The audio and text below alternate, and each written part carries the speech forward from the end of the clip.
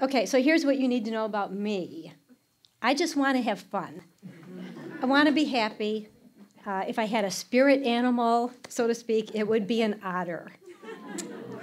Like, it seems to me they're always either playing or they're blissfully floating along on the water, don't have a care in the world, and you look at them and they got this smile that's permanently on their cute little face. And that's what I want. And in fact, I've had more than my share of otter moments and seasons when gratitude comes naturally and easily. But what about those seasons of life when otter moments are hard to come by, practically non-existent?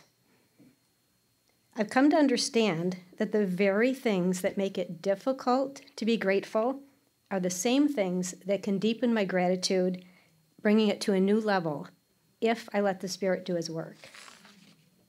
So a little background. In 1985, 10 years into a difficult marriage, my 30-year-old agnostic husband, Tom, was sitting in a chair in our living room. Suddenly, our 2-year-old son jumped into his lap and hugged him, saying, "I love you, Daddy." Tom immediately sensed that he had a Father in heaven who was waiting to hear those words from him. In that moment, Tom miraculously became a believer, and I returned to the faith of my youth. The changes that took place in my husband were dramatic, and our marriage improved greatly. We took our faith seriously, joining a conservative church and homeschooling our kids. In 1994, I delivered my last baby, giving us 5 children from infant to 11 years old, and I loved my life. I knew I was blessed. Then, around the year 2000, Tom was beginning to return to his old ways. He had gone back to smoking, was going to church less, and began to withdraw from us, often spending entire weekends doing online gaming. He was increasingly becoming a distant, sometimes angry father, a completely different dad to my last 2 children than he was for the first 3. I felt like everything the Lord had given me when my husband came to faith was being taken away. He gradually stopped attending church altogether, and when he wasn't working, spent most of his time locked away in the bedroom. I think the responsibilities of raising children and the stress of trying to be a good Christian was becoming too much for him, and he was sinking into chronic depression. Over the ensuing years, Tom was ill-equipped to handle all the challenges that came when our children started thinking and acting independently, sometimes making choices we didn't agree with. My husband took this all very personally and believed God had let us down when we had been serving him faithfully. I was confused too, and I was trying to process all of this. Honestly, my heart was crushed, and I cried myself to sleep more often than not. I had never considered for a moment that my husband would revert to his pre-conversion self, still a believer, but not walking the walk. As for my children, I was devastated upon learning out of the blue that my middle child, Liz, had become addicted to heroin. I received a call that she had been arrested the same morning I was headed to the hospital where Tom was awaiting a quadruple bypass after having a heart attack.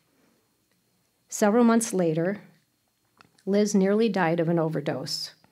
Over the next 13 years, there would be a pattern of rehab, staying drug-free for long stretches, and then relapsing. I gave birth to a son who, as an adult, began to take hormones and transition to a female, including a legal name change. I gave birth to a daughter who now identifies as non-binary, using the pronouns they, them, and their. This all took some getting used to. Anxiety, depression, serious mental health issues, suicidal thoughts, loss of faith. These are all issues I never envisioned for my children as I had those babies in my arms and dreamed of their futures. But don't get me wrong, I adore all my children, and we're close. They're lovely people, and I love to spend time with them. I have 2 amazing grandchildren and another on the way, 2 wonderful daughters-in-law. But seeing our kids struggle always affects us to the core of our being. Like many of you, over the years I cared for my parents as they declined, and my in-laws as well. My mother's long chronic illness was extremely traumatic for myself and my siblings. I'm sure a good many of you can relate to a lot of this. Then last September, my daughter Liz had a relapse and died from an accidental fentanyl overdose. 4 months later, after several years of physical illness and declining mental health, my husband passed away from cardiac arrest. So this is not sounding like an otter's life, right? In fact, portions of my life have been glaringly opposite. Yet, it is a life that has fostered deep gratitude. As I questioned God and what was happening over the years, He brought me to certain realizations, to a theology of suffering. This is where I want to land in this talk. Through my own experiences, the wisdom I've received from others, and through the deep work of the Spirit in me, I'm learning to be grateful even in suffering. I can confidently say, most of the time, God is good. He's good despite the suffering I see all around me. He's good even when suffering comes to me. The question becomes not, why me, but why not me? He's good even when my prayers are not answered in the way I want them to be. I believe that walking this earth is a privilege. I have the opportunity to be transformed and shaped into the image of Jesus. Although this earth looks different than God's original good design, He is redeeming it daily through His people. I'm sure most of you have experienced the growth that only comes from hardship. And this is important. The time I am on this earth is the only time throughout eternity that I will experience suffering. Let that sink in for a moment. I want nothing to be wasted. There's meaning and purpose in my suffering. God would not have placed me on this earth if that were not the case. When I look at the scriptures, I see that I can be grateful that suffering will not overcome. Paul tells us in Romans 8, "Who shall separate us from the love of Christ? Shall trouble or hardship or persecution or famine or nakedness or danger or sword? No. In all these things we are more than conquerors through Him who loved us." I'm grateful that suffering develops maturity. James 1:2-4 says, "Consider it pure joy, my brothers and sisters, whenever you face trials of many kinds, because you know that the testing of your faith produces perseverance. Let perseverance finish its work so that you may be mature and complete, not lacking anything." And Paul tells us that we glory in our sufferings because we know that suffering produces perseverance, perseverance character, and character hope. I see that my suffering develops compassion for others. 2 Corinthians, Paul tells us, "All praise to God, the Father of our Lord Jesus Christ. God is our merciful Father and the source of all comfort.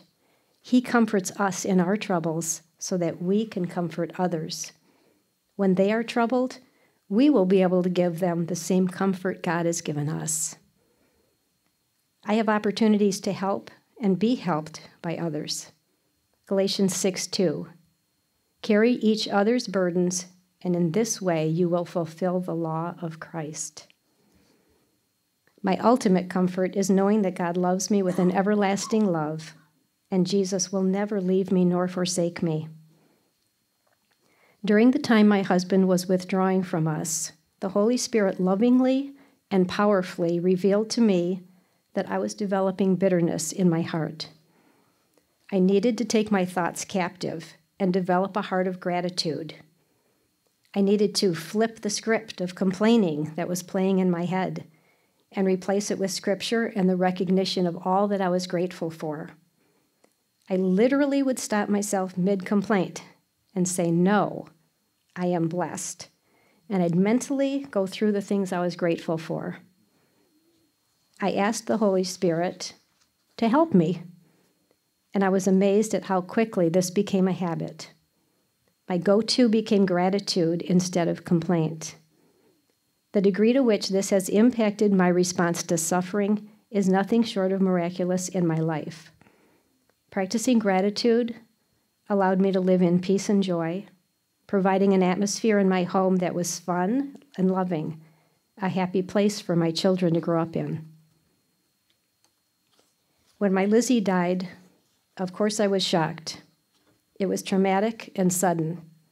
I was expecting to spend the afternoon with her that day, and instead was on my way to Port Huron to join her boyfriend, who had broken into her apartment and found her.